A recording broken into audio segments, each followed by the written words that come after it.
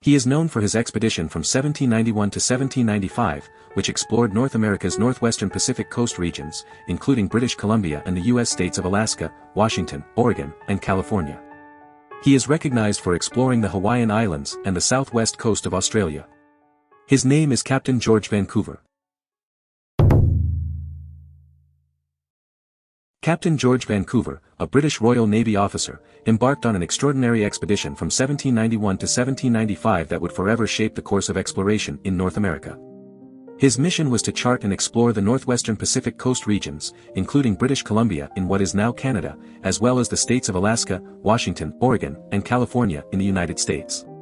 Setting sail from England, Vancouver and his crew journeyed across vast oceans, braving treacherous waters and unforgiving conditions.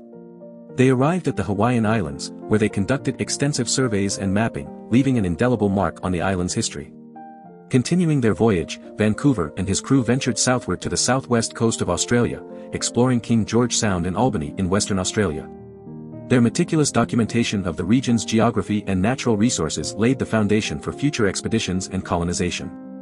Returning to North America, Vancouver navigated the intricate waterways of the Pacific Northwest. They charted the Columbia River, one of the region's most significant waterways, and explored the intricate network of fjords and inlets, including the Strait of Juan de Fuca, Burrard Inlet, Stanley Park, Howe Sound, and Jervis Inlet. Captain George Vancouver's expeditions had a profound impact on the world.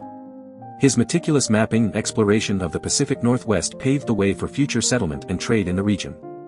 In honor of his accomplishments, numerous landmarks bear his name, including Vancouver Island, the city of Vancouver in British Columbia, Vancouver River on the Sunshine Coast of British Columbia, Vancouver, Washington in the United States, and Mount Vancouver on the Canadian-US border between Yukon and Alaska.